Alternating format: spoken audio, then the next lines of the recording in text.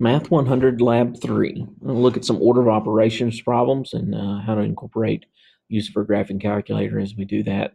Remember that with order of operations, you want to follow the parentheses, exponents, multiplication, division, addition, subtraction order from left to right on all of those. So grouping symbols like parentheses should be done first, followed by exponents, multiplication and division done left to right, and then addition and subtraction done left to right. So let's look at a few examples of some problems like you'll encounter in Lab 3. So we have 6 minus 2 times 2, all divided by 18 plus 5. So what you want to visualize here when it's written like this is that this top part is in a grouping symbol and the bottom part is in a separate grouping symbol so that you can work them separately. So we want to work the top part first. Using order of operations, that shows us that we have a 6 minus a multiplication problem. So the multiplication should happen first. So that ends up being 6 minus 4 on the top. And then we would simplify that. 6 minus 4 would be 2. We could then do the addition on the bottom. 18 plus 5 would be 23. And then that fraction does not reduce.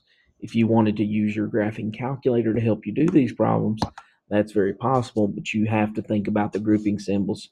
So we would need to write in 6 minus 2 times 2 in parentheses divided by parentheses 18 plus 5 and close those parentheses, and that would get us the problem that was described in example 1 there.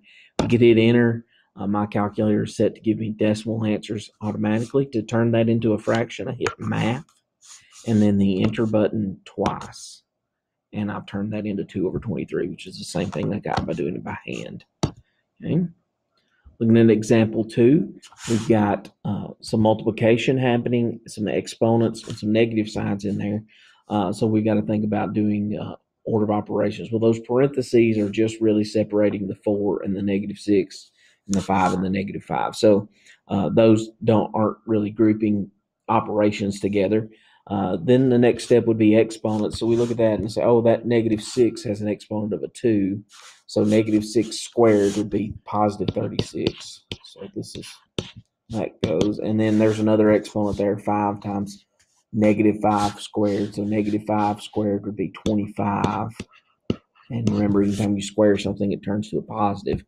And then we would multiply 4 times 36, which would be 144.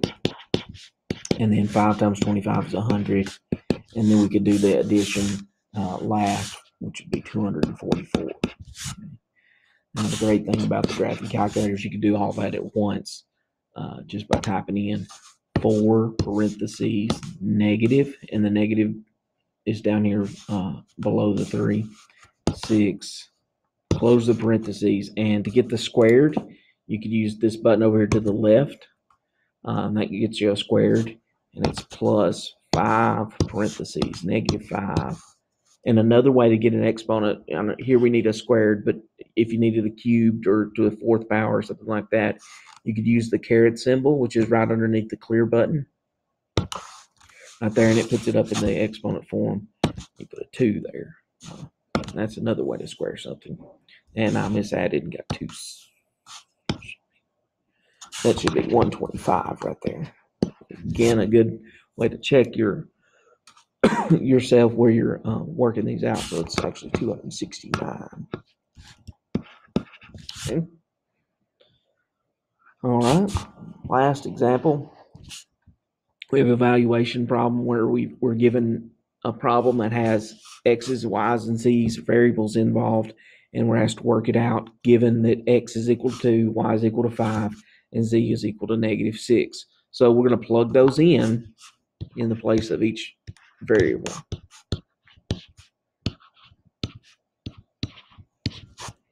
And then work that out. So we think order of operations here, parentheses happens first. So that's going to be 5 minus negative 6, should be 11. And then next order of operation would be multiplication. So there are no exponents involved, so that'd be 6 minus 55, which would be negative 49 as a result. Again, you could do that in your calculator by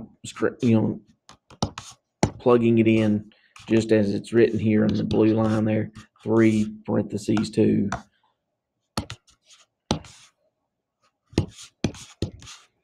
minus 5 parentheses 5 minus negative 6. That's the right number. Yeah. And then hit enter. And there we have negative 49. The correct answer there. Okay. So in lab 3, you're doing some order of operations problems and kind of checking yourself with your graphing calculator, getting a little more familiar with using the graphing calculator for just number operations. Okay.